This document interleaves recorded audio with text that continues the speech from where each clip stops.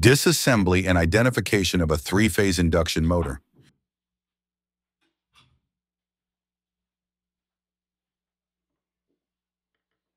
Use a 1/4 inch nut driver to remove the junction box cover. There is one screw in the top of the cover that secures it to the junction box.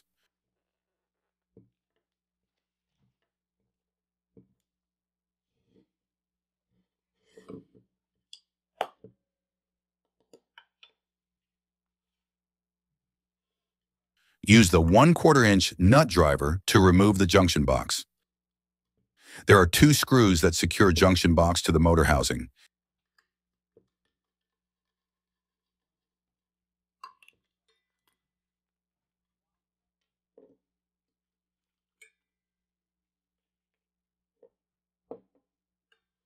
Use the 1/4 inch nut driver to remove the motor's external fan shroud. There are three screws that secure the shroud to the motor end cap.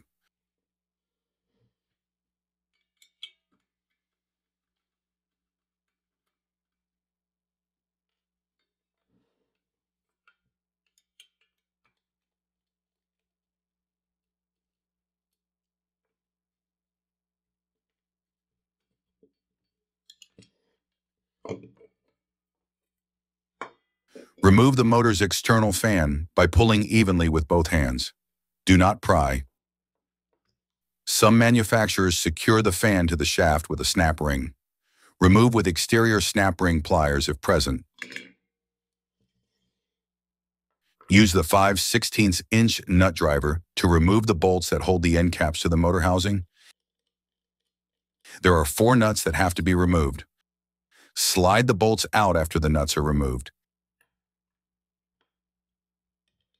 If needed, use a 3/8 inch nut driver to prevent the bolt from rotating as you loosen the nut.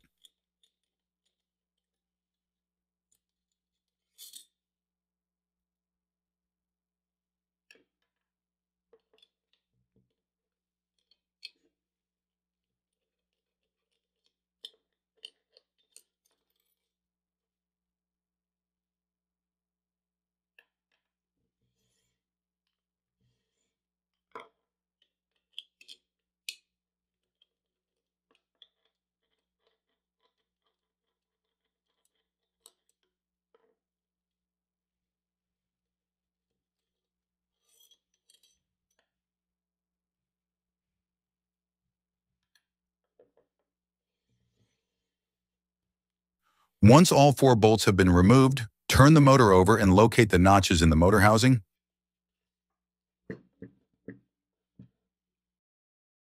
Here are the notches.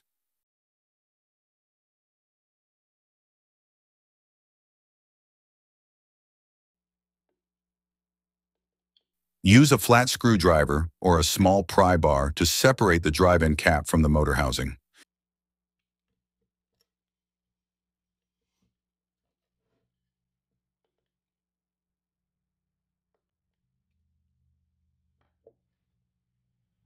A second prying device may be needed to work the end cap loose, especially on a motor that has never previously been disassembled.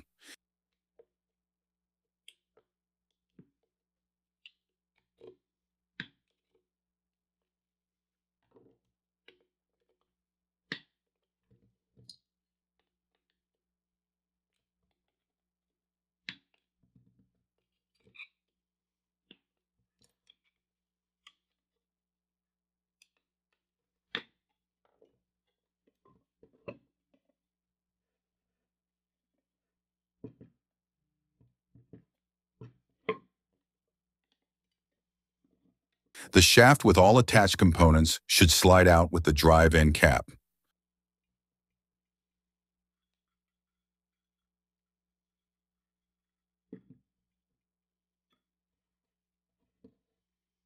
Remove the non-drive end cap.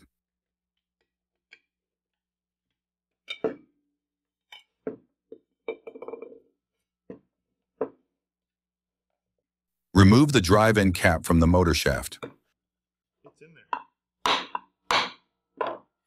A soft-faced hammer may be necessary. Use caution when tapping on the cap as it is cast aluminum and can be brittle.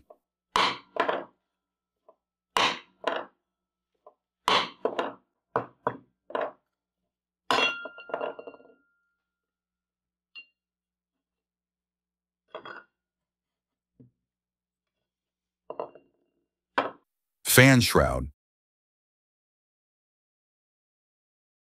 External fan. Non-drive end cap. Junction box.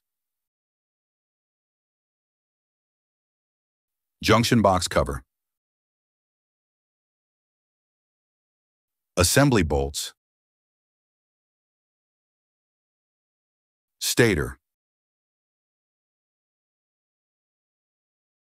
Stator windings.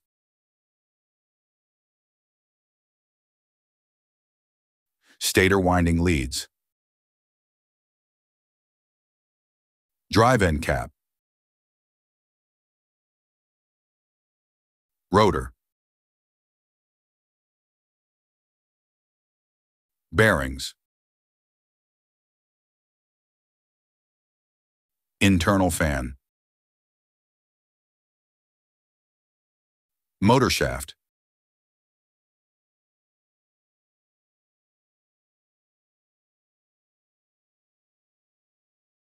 Thanks for watching. Visit industrialmaintenancetraining.com for more resources and connect with our customer service team anytime at sales@mstservices.net. We look forward to helping you succeed.